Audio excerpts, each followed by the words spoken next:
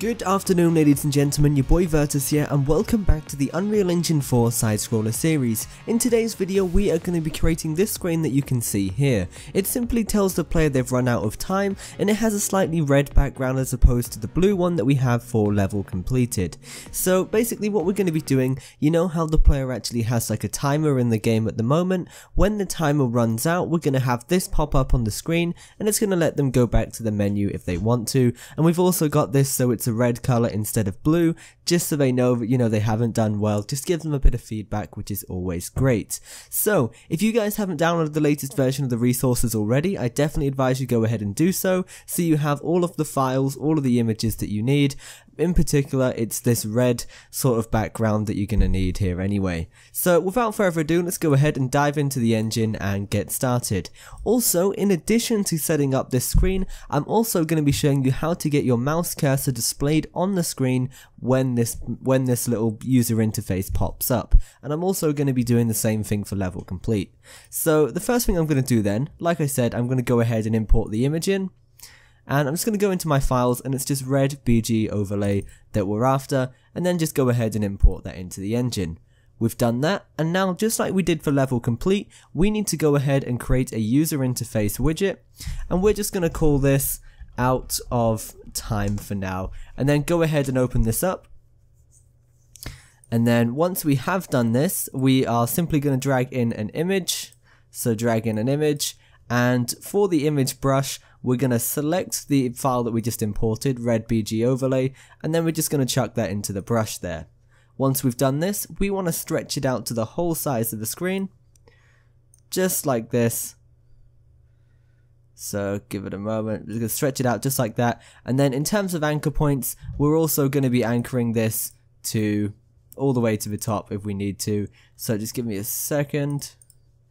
So if we go to brush, slot appearance, anchor's not on there at the moment, but we're not going to worry about that for now.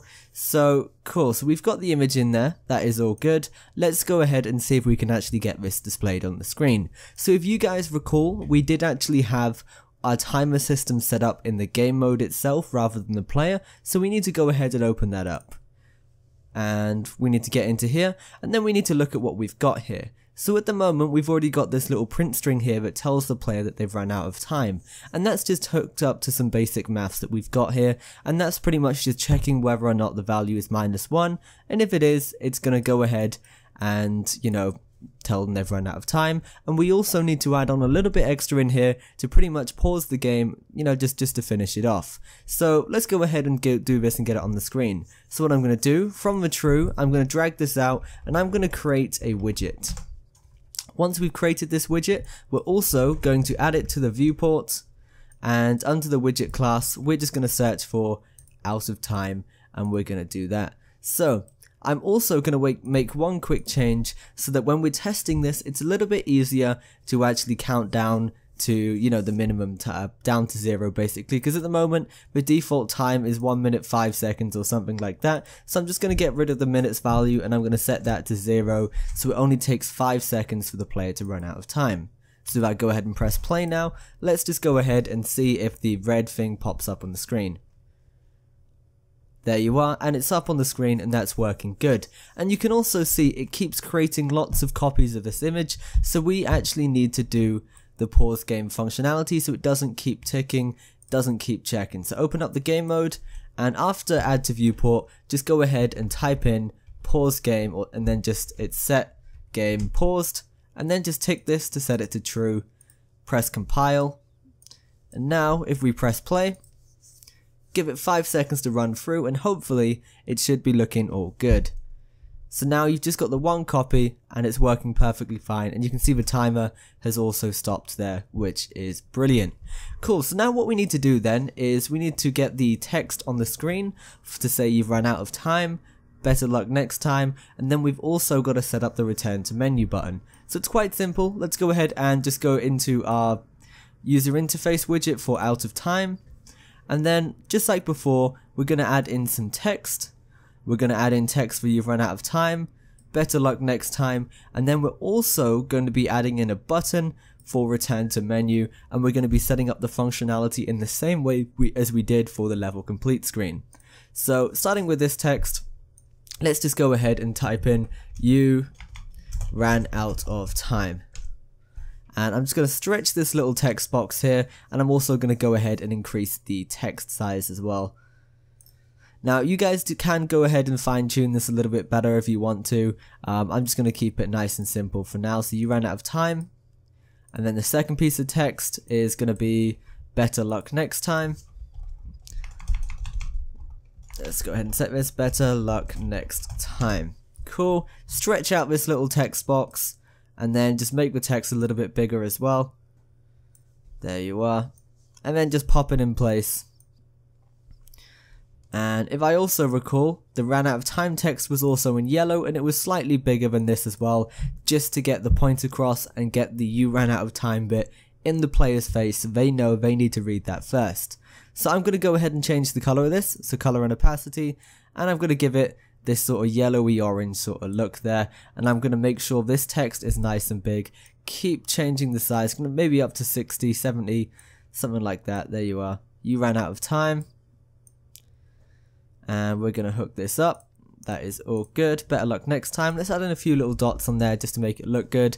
And then lastly, we need to set up this button. So we're going to go into the styling and the appearance. And then we're just going to go ahead and set the hover, the normal, and the pressed to the image here for return to menu.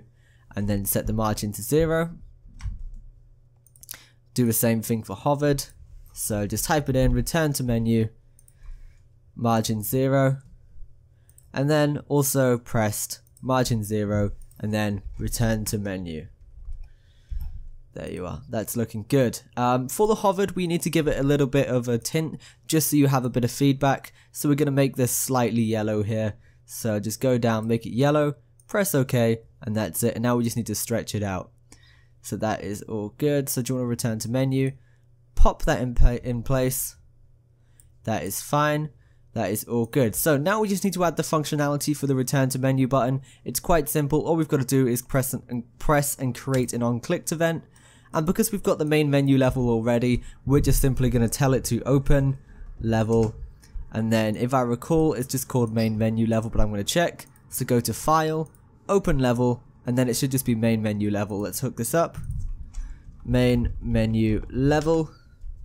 Making sure we've got this completely correct, otherwise it won't work at all. So main menu level, perfect. Let's go ahead and compile this, press play and test it, see what happens, make sure the button works. So give it a second. And there you are, you can see we've got our screen, you ran out of time, better luck next time, and whoops. So, and we can also press the return to menu button if we can get the mouse displayed on the screen. Now, by default, the mouse isn't going to pop up on the screen, so we actually need to do some magic just to make it pop up. And we're also going to be doing the same thing for the level complete screen as well. So inside of your out of time widget, go to graph, and pretty much when we construct this little widget, we're going to do something. What we're going to do is we're going to cast to the player controller and then tell it to display the mouse cursor on the screen.